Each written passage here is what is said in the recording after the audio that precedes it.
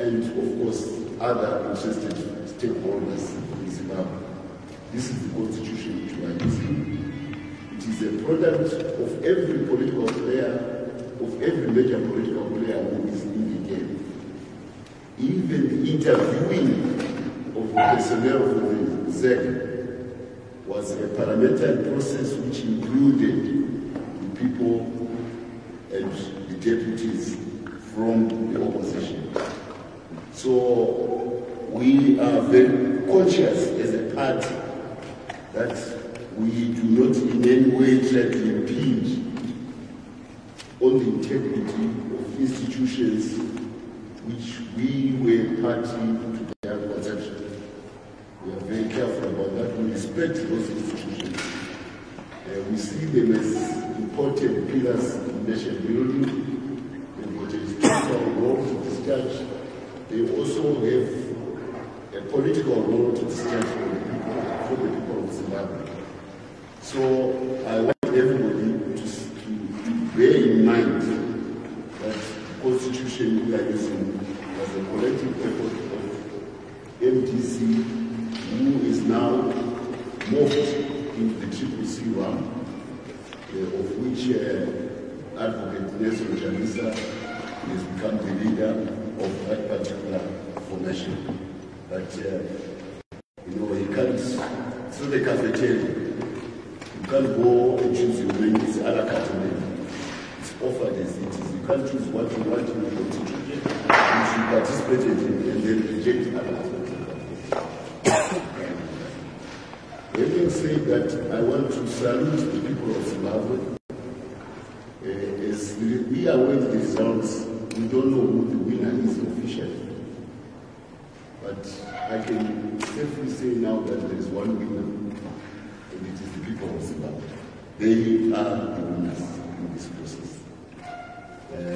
For a little over 2 days, they went about their task of fulfilling their constitutional mandate to choose who they want to be their ruler at local level, at deputy parliamentary level, but also at the most important office in the land, presidential level. This is what the people of Zimbabwe do. And across the land, they did it in the most exemplary of ways, notwithstanding the challenges which may have arisen from an administrative point of view. They went about their business. They did not fight. They did not try to upend the system. And they go in the booth as individuals. They make a decision inside that booth as an individual, without anybody breathing down their neck. You make a decision there.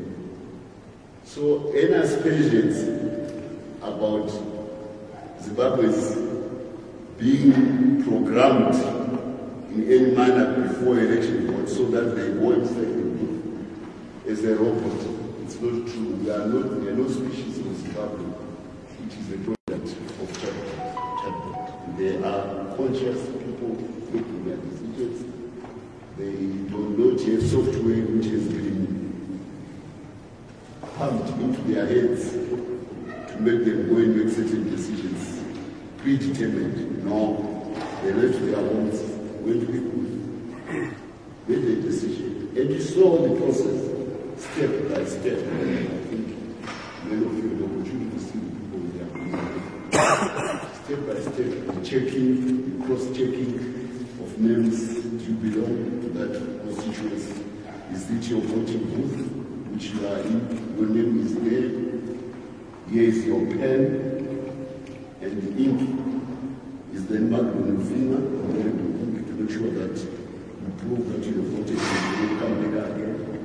And then you are given the freedom to go inside the voting booth and make your decision. So,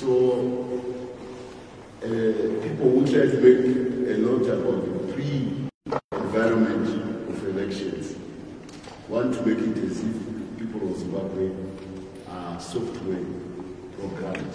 No, they are not software programmed. They make conscious decisions.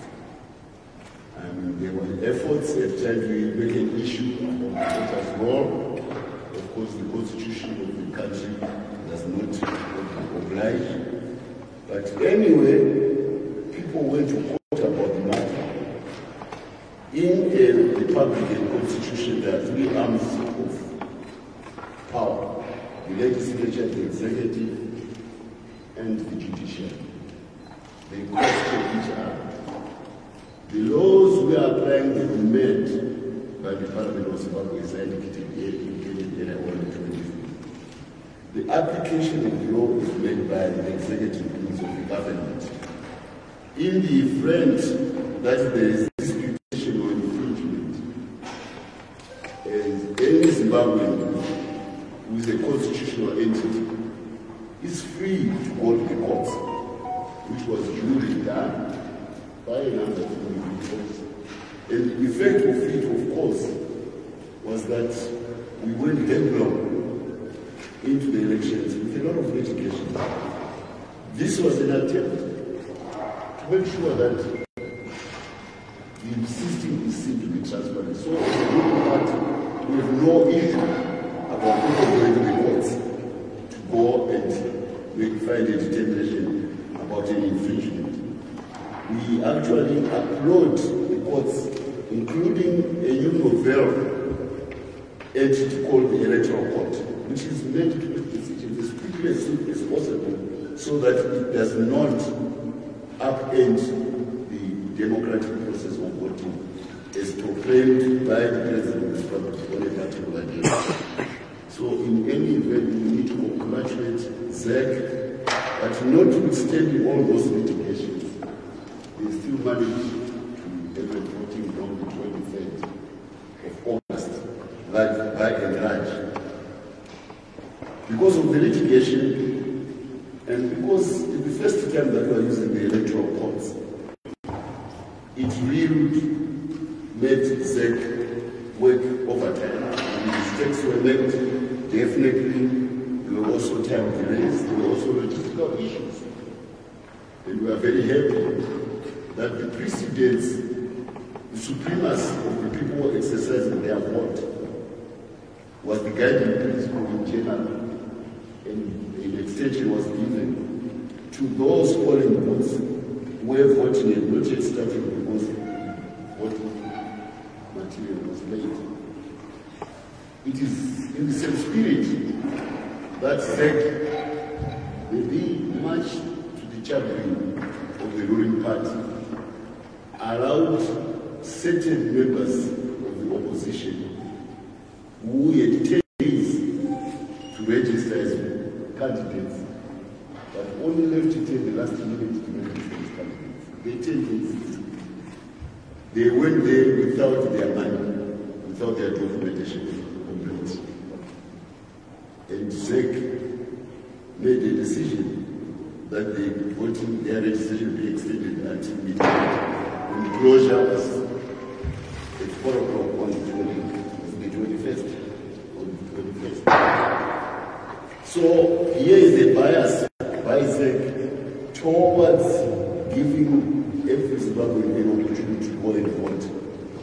Yes, there was a decision by the court, High Court, on certain candidates, which was then overturned by the Constitutional Court. It was in the same spirit that the Constitutional Court felt that the vote is very important.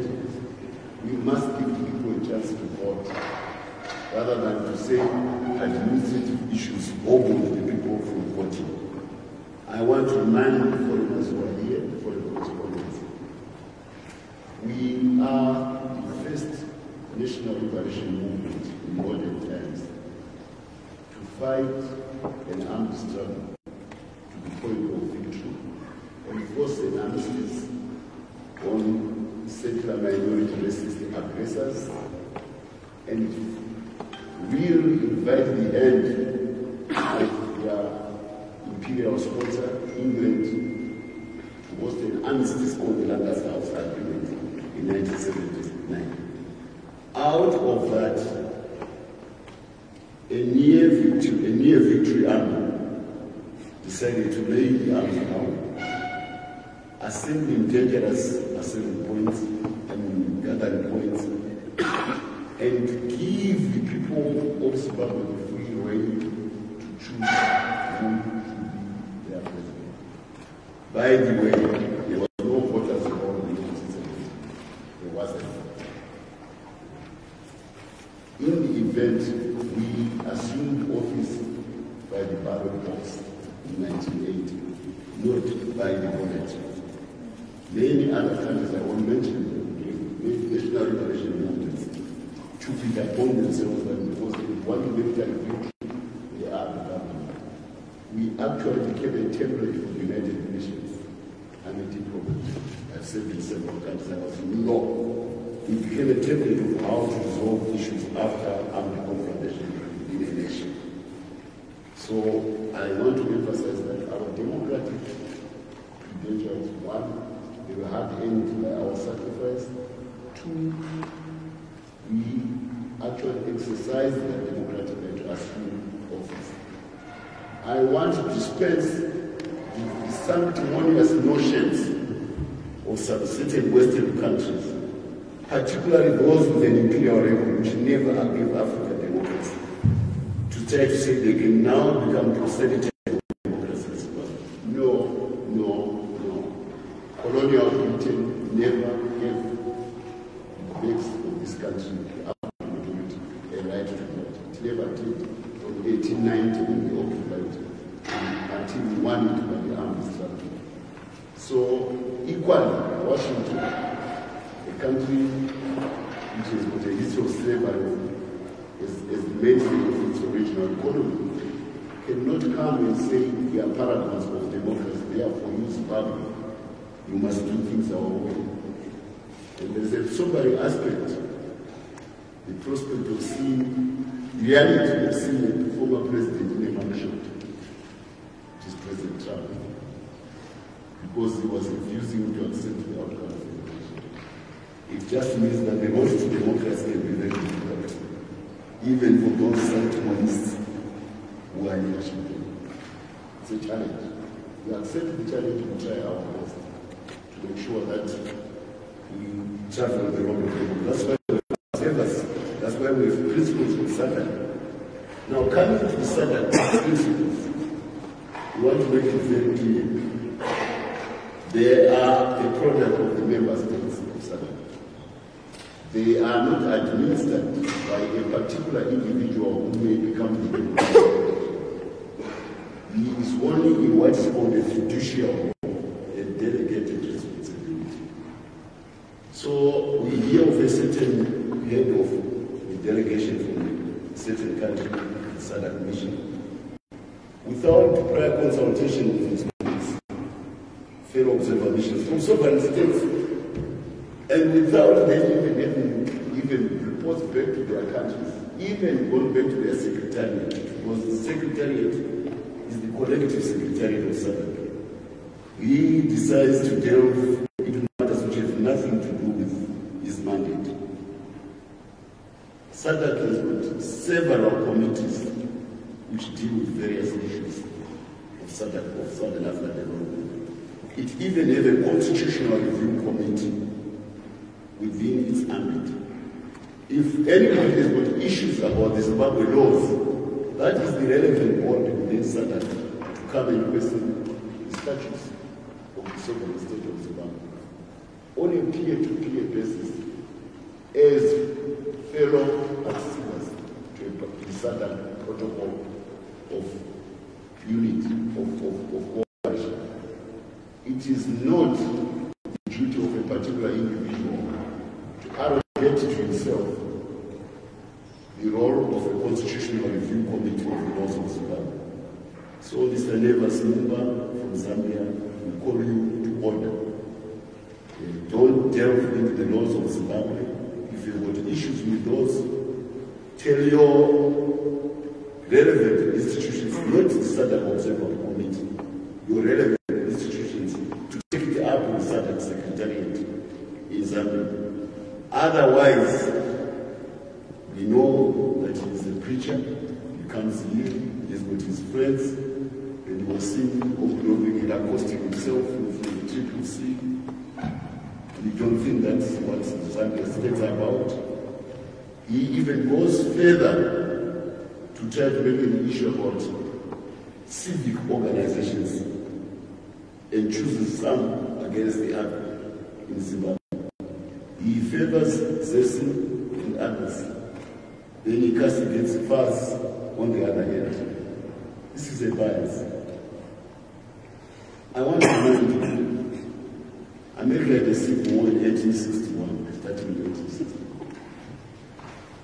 Because of the duty to protect the unity of America, certain of its citizens decided to form the American National Rifle Association.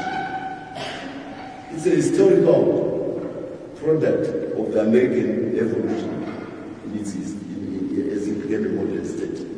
Today, the NRA is one of the most active of American civic bodies, to the extent that it now decides to lobby for certain politicians with a bias toward the Republicans.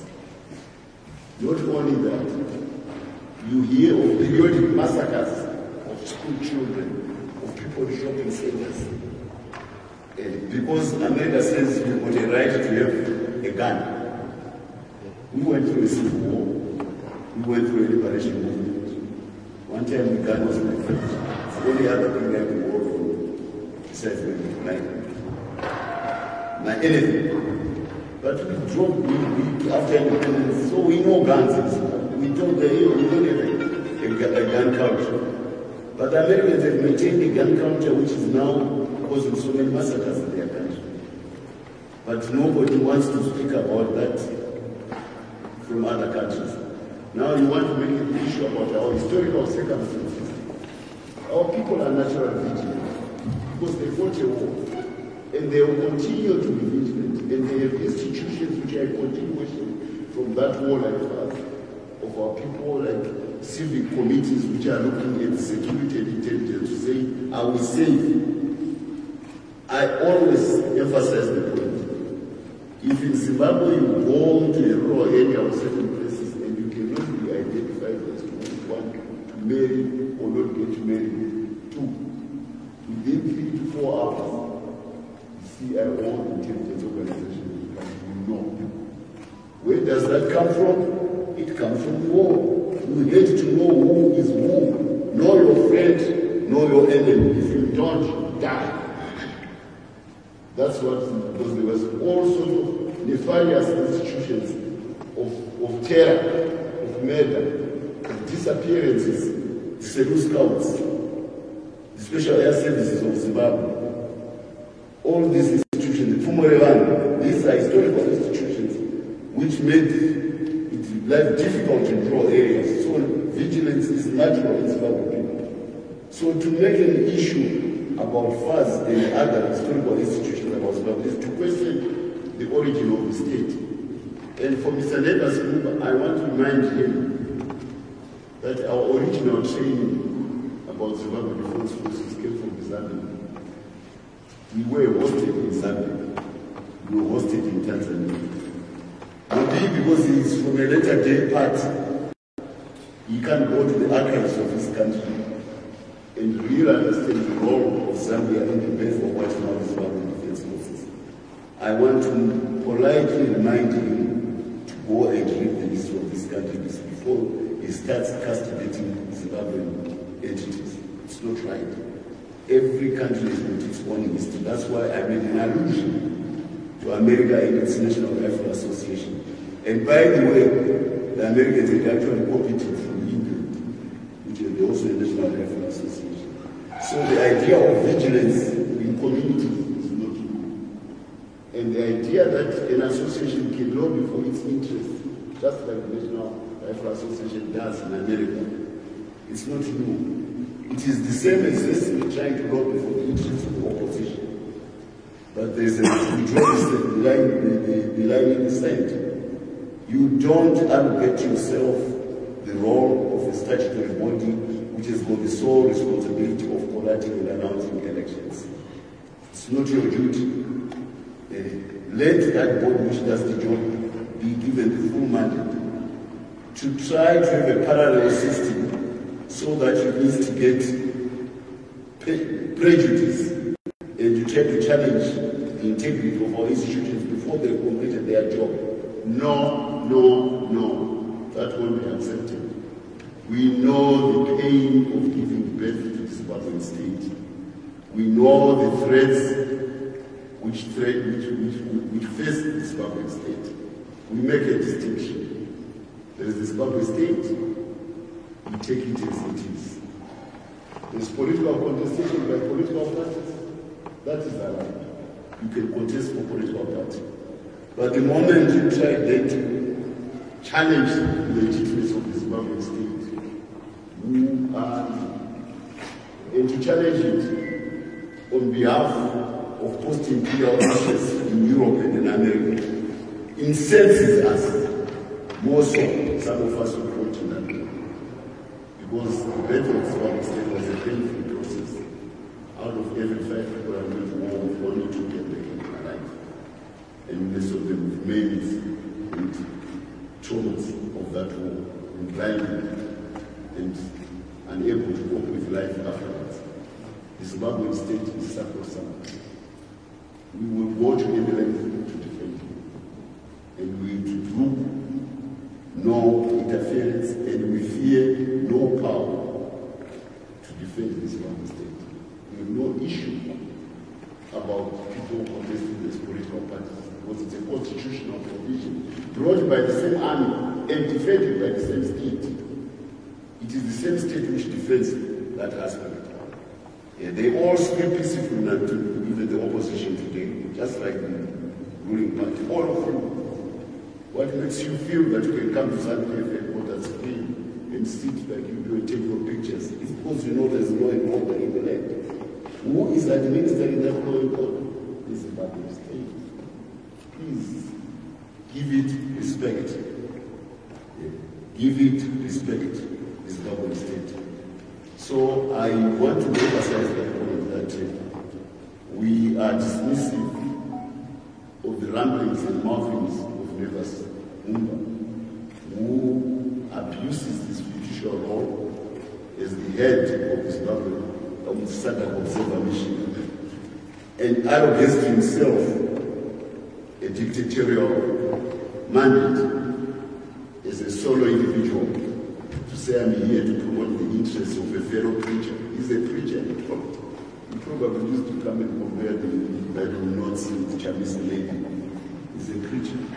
So their camaraderie in the gospel of Christ has nothing to do with his role as an observer of Zimbabwe elections. We await the outcome of the elections.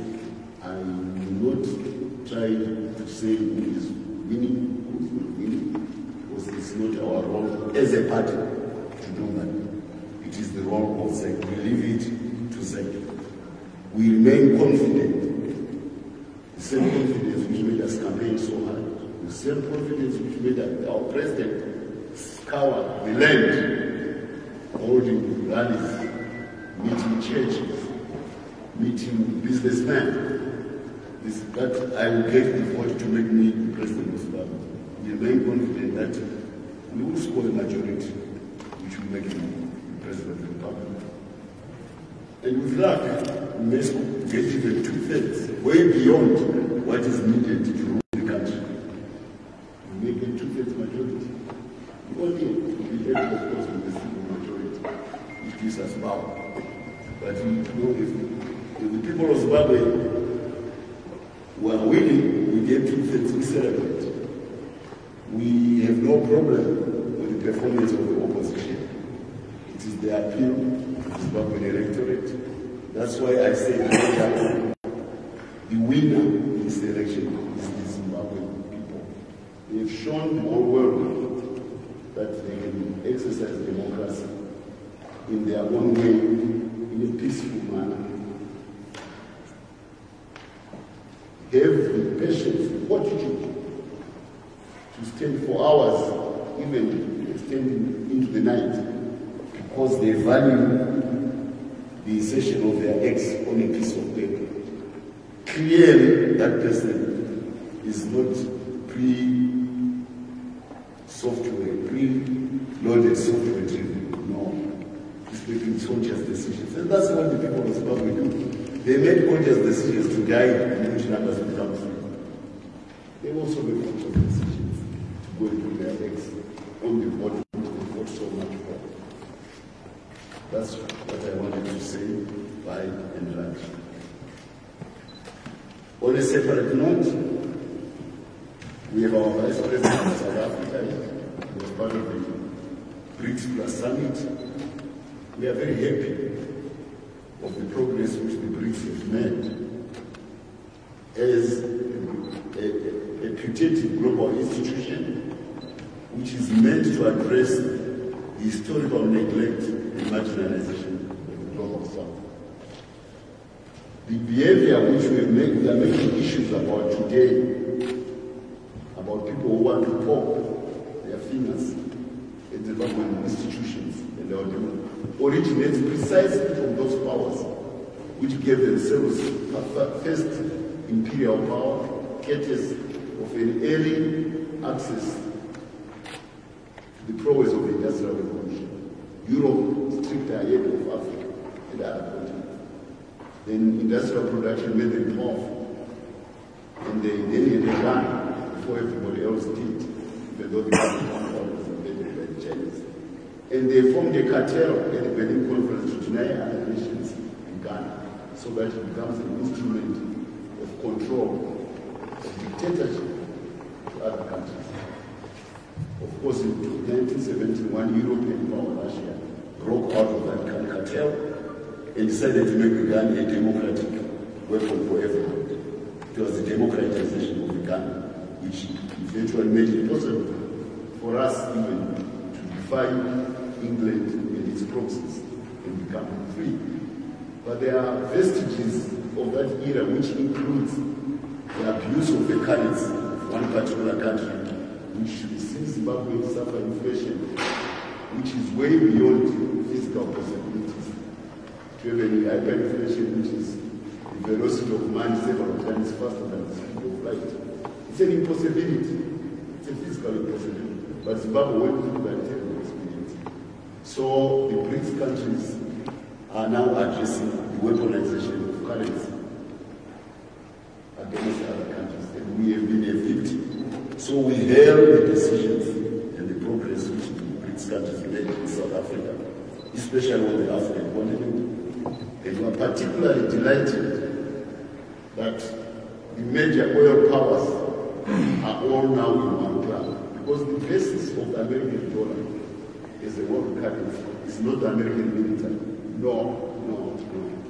The basis of the supremacy of the American dollar was American economic progress translated into the ubiquity of one particular commodity, petrol, for mobility. And they made an agreement with Saudi Arabia that anybody who buys fuel must pay $2. Saudi Arabia agreed in 1971. That's why the US dollar is what it is today. It buys every commodity, the most important commodity of trade. But there are now challenges to that. And Saudi Arabia is now a competitor, because America is now a net exporter of fuel. So they are competing on the market. Maybe Saudi Arabia doesn't want any more US dollars, because it is competing with America for the market. So to have Saudi Arabia, Iran, UAE, join Russia, and together they account for 70 to 80% of the global production of petroleum. And if they can decide that we use local currencies or our own national currency, it's good. After all, we in Zimbabwe have made more progress already by using gold as a way to get out of inflation, which was buffeting us because of the weaponization of the US dollar. So we are on that road already. We say to the others in the BRICS countries, as they search for a new way out of the weaponization of the US dollar, we say, welcome on board. We have been for 22 years trying to struggle out of that predicament. So more are joining us. Isn't it a good thing that we are trailblazers? I told you about what we did from ballot offices and great office. We were trailblazers. Here we are. We are trailblazing in a major geopolitical financial paradigm, which is a resistance to the weaponization of the dollar. The main thing is it has started.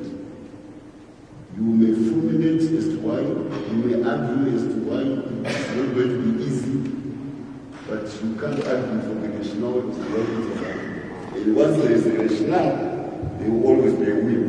And when there's a will, there is a way.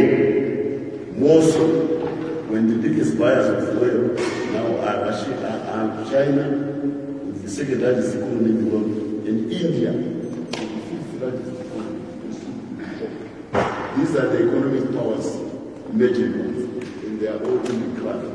It's a good thing. Maybe America may also now begin to know that it should cut its cloth according to its size.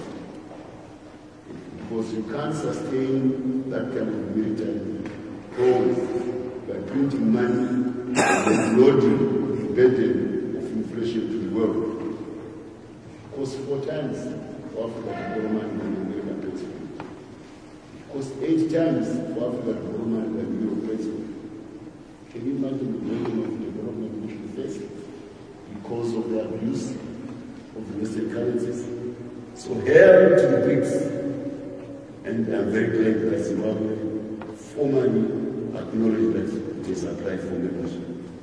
We were searching for this global institution which would serve our interests as a country, because we struggled as a landlocked country under all other circumstances to defend our integrity, our independence. Now it's a wave. The more the merrier. We are happy with that. So there is a warning and a caution to those who, when they come for election observers in Zimbabwe, they want to act as surrogates of outside forces. That's why the police moved against some of those organizations. We are happy that they were nipped in the bud, because they were trying to abuse social media to create contestation based on falsehoods about who has won and who hasn't won. When the referee is one, you don't have 10 referees in a match. You have only one referee in a match. You can't have 10 whistles, 4 or 5 whistles refereeing a match. You can't have that.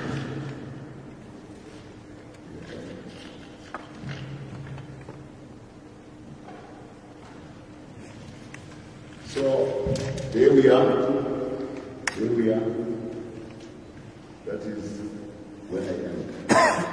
We want to again welcome you, your numbers, and say testament to our openness. Please, those who are genuine, proffer your advice.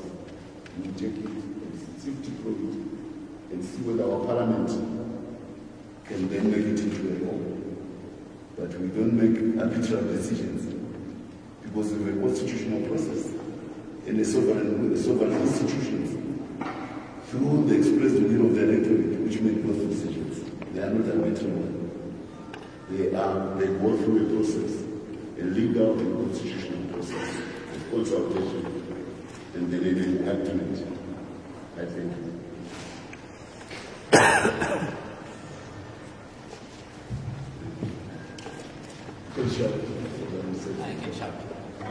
Thank you.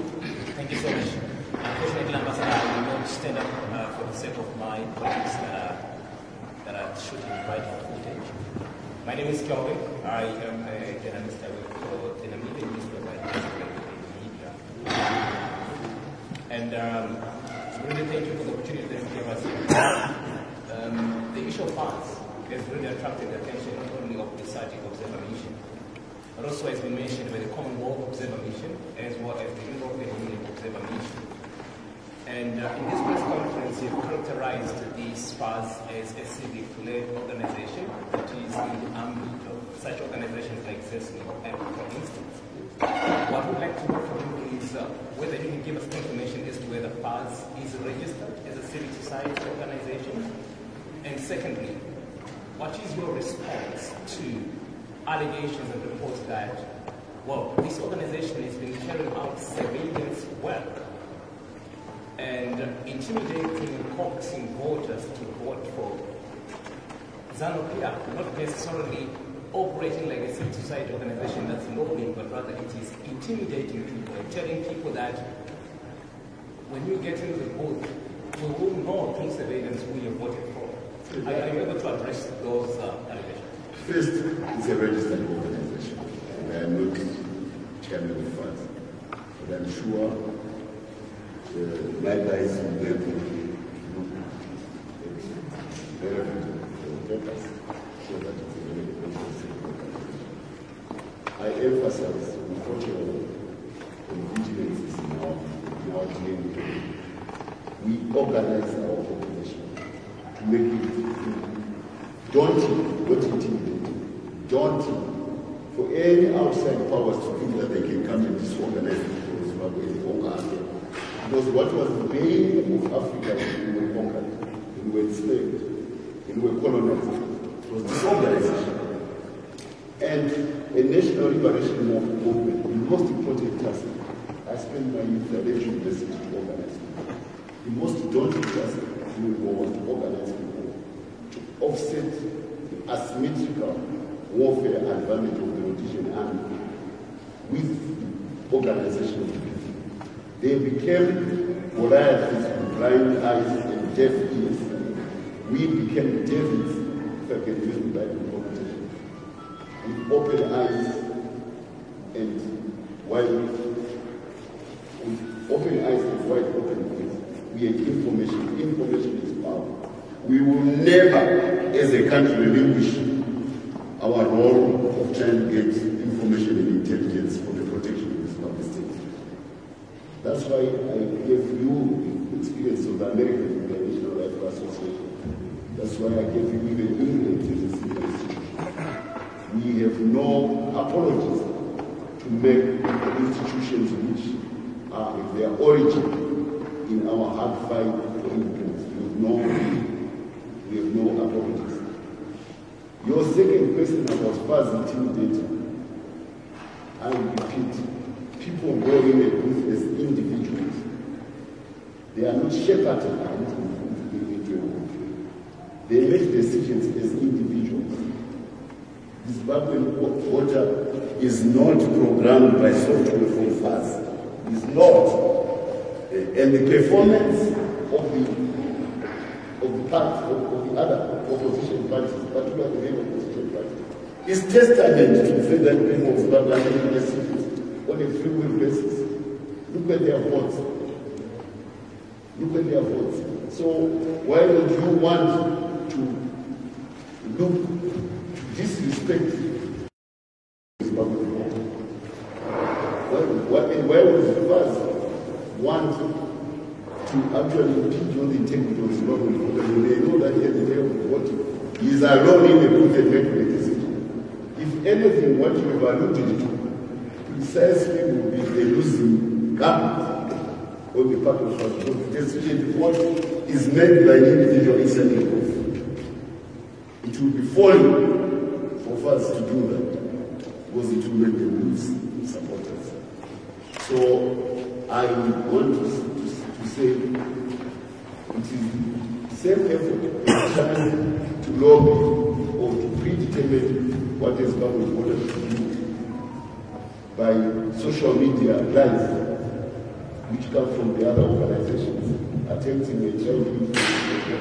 Some of them are nefarious, all of them are nefarious, but still they don't in any way make the Zimbabwean voter fail to make an informed decision once she or he is inside. I hope that answers your question. Thank you. My name is Leo from Zimbabwe.com. Of course, I fast, but I think I'm more interested in the differences between what FAS was doing and what ZESI and ERC were doing.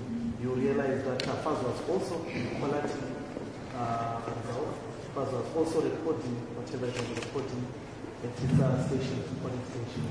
Probably also doing the same. So generally, what is the difference between? To my knowledge, if ever there were zealous elements in the FAS, we do not have.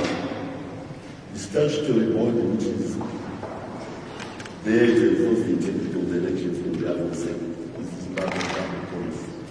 It intervenes where there may have been zealousness, and FAS were told to march off, and they complied. It's different to having a collection of gadgets in safe houses where you want to give your own version of the results of an election.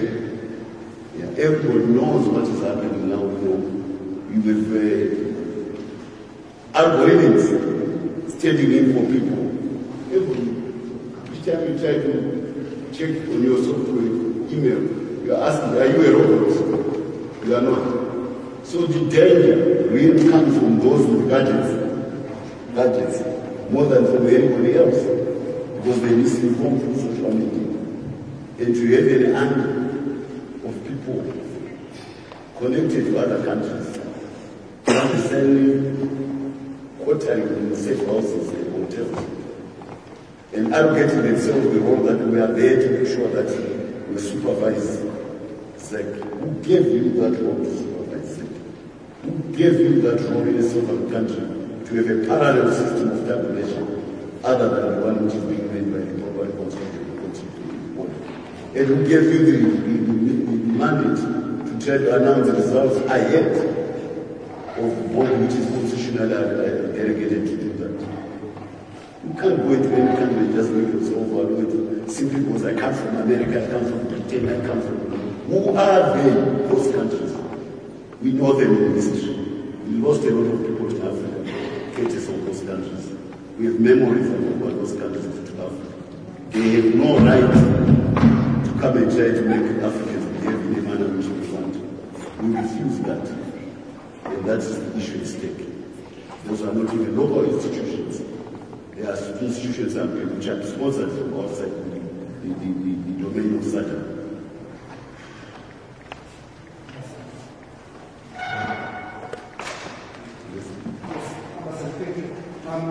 Just two big questions, Ambassador. You said that Zambia doesn't have the mandate to announce results. Last night, the Finance Secretary of Zambia, Patricia Massa, said Zambia was winning 68%. That is sort of announcing results and deviating from that position that Zambia said is winning 68%. And on the subject, Ambassador, why does Zambia feel that is the only, they have the monopoly of doing right?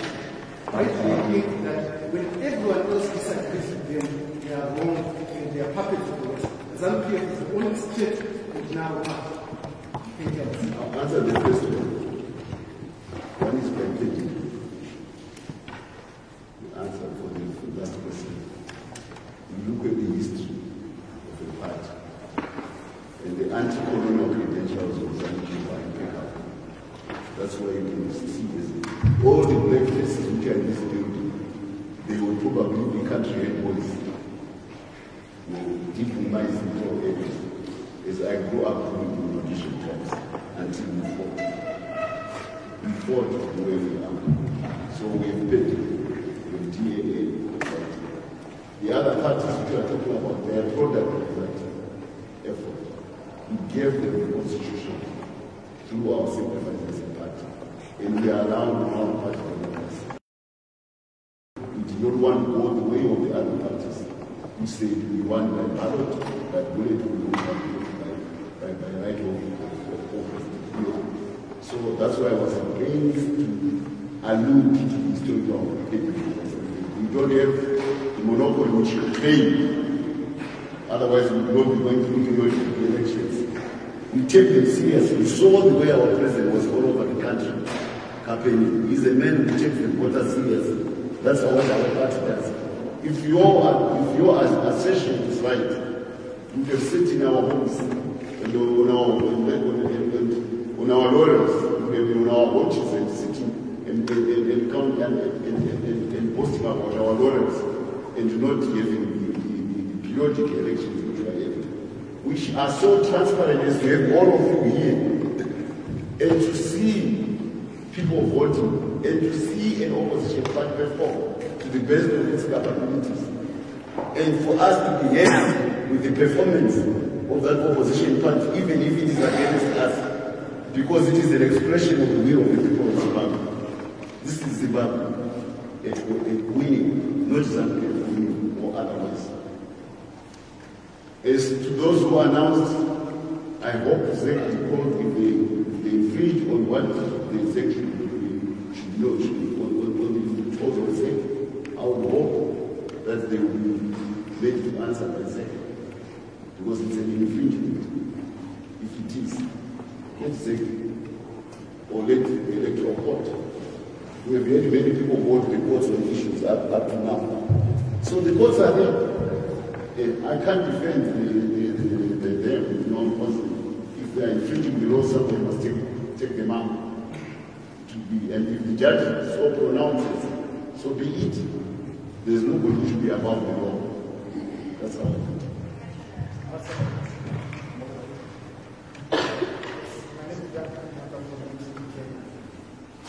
The AU, the SADC, the Commonwealth, they've called out because they are saying, well, first they gave an assurance that it will not systems go. Then come the first day, we had areas where the election didn't take place until it continued yesterday. And therefore they are saying the whole mess by ZEC sort of puts the credibility of this election in question. What is the position of Zanu with regard to the assurance by ZEC on 21st that it was not supposed to go, then Bulawayo, Harare, there was nothing to the credibility of the process?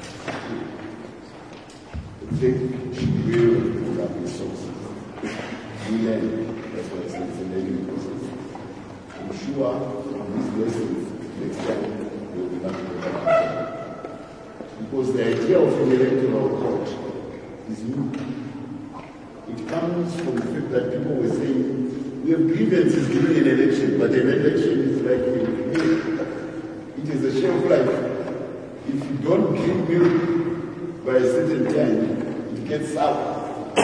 So, how do I get a remedy when milk has been turned into sour and milk? So we put an electoral court. And sure enough, the people of Zimbabwe, they like to exercise their rights. They took advantage of the electoral court. They went to the courts on various issues.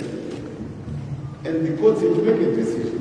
In the meantime, the outcome of the court is a determinant, it is a source material, it's a raw material of the ballot paper which SEC must print. So eventually the document arrived, the raw material arrived, but the schedule is eclipsed SEC. So now we have a quandary. People have been gathering all day. They have not voted. One paper bears the wrong name. It is the label of the party, but the picture is from a different party. You see, now SEC is a quandary. Now, they make decisions like the judge. What is the worst possible thing we can do? Is to deny a person a vote. Because this is a hard-won right. People sacrifice for that. And if you deny the people a vote, then you deny legitimacy. Because people say, well, we don't believe vote. So I can understand the point, but I also understand the limitations and the challenges of the sector. I hope as we learn, like I said, we learn our own. We sometimes have to feel the stones as we cross the way. We make mistakes. We make mistakes. But the main thing is to learn. I don't see any ill will. Because in most of the rural vote areas, the voters will be probably supportive of the Labour Party. And in urban areas, the old people who spend hours on the way probably being disposed to vote much more for the Labour Party. So there's no particular claim to say that any particular party will be disadvantaged. But the fortitude of the Zimbabwe people, the way it out, speaks volumes about the respect which they have for their electoral machinery. If they didn't believe in it, you would not have had now 70% out of the electorate, 80% of the electorate voted. In America, 35 is 40% of the electorate stands out. The others don't care. This 70%. Can you not give kudos to the people of Zimbabwe and the confidence they have in their electoral machinery apparatus? That they have the fortitude to respect it. All your claiming is true. They would not have bothered to go to the court because they know that it was a I mean, please give the people of Zimbabwe their due. They are very educated. They have a history of supreme sacrifice to get where they are today. They have withstood 20 years of Western onslaught of sanctions, and they stood in their country despite the pain. They are made of stellar stuff. Give them their due.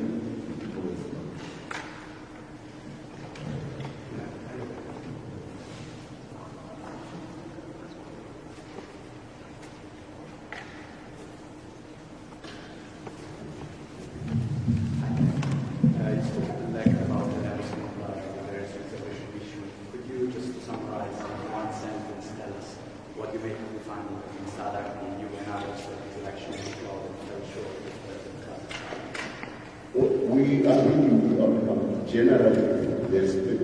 There is a lot of people. Even the SADC, it does not involve it raises issues which are expensive, which have to do with Zimbabwe, which have to do with Zimbabwe. So, we wait for the proper report. They haven't given the final report. These are preliminary reports.